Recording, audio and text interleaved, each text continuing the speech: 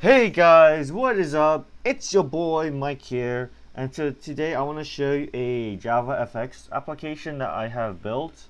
It's a full stack native desktop application, and so I want to show you how I built it, the technologies I've used, and a demo, a quick demo of me using it. So right here, on the top left corner, I've got the GUI, Javafx GUI application. Bottom right is the Spring Boot application, and the top right is my MySQL database. So I've got a three-layer architecture. I've got a front end, a front end, a back end, and a database. A front end uses JavaFX.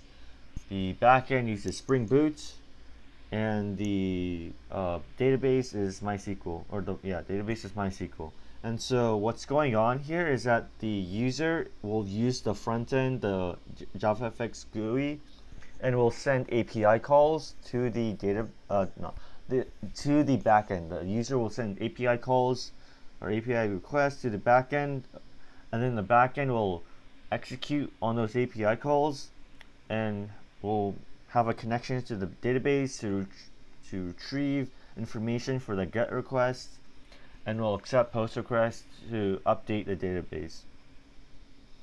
And so let's just jump into the demo.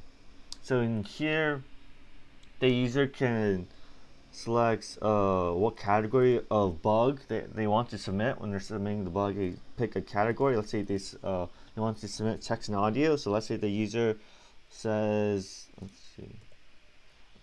say the user says the user says audio is not working. Audio is not working.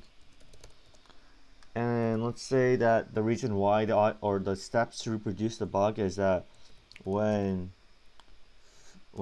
changing the volume,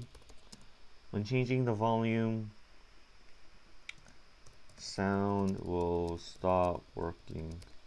And let's say they submit the bug, they get confirmation that a bug has been submitted. It goes to the backend, and the database is then updated. So now the database has been updated. Let's exit out, and let's see here, the user can see all current bugs, and when they select a row, they can see more information, and they can resize the columns and stuff.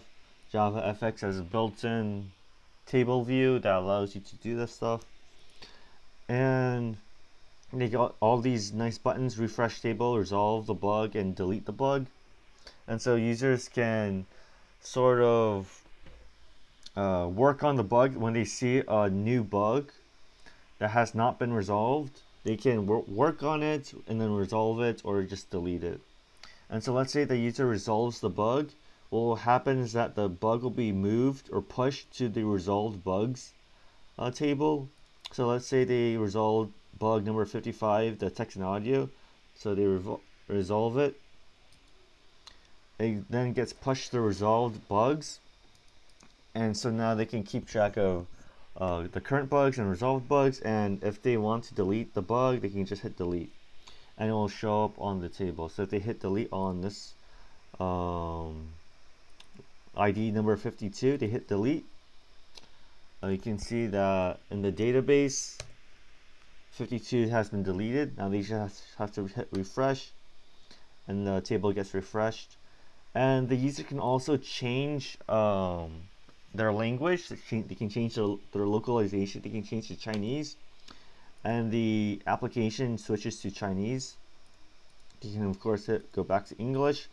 When they're in Chinese mode, all the categories will have their all the labels, the text will be changed to Chinese, but they can still enter English or Chinese, and it'll be fine. So let's enter some Chinese,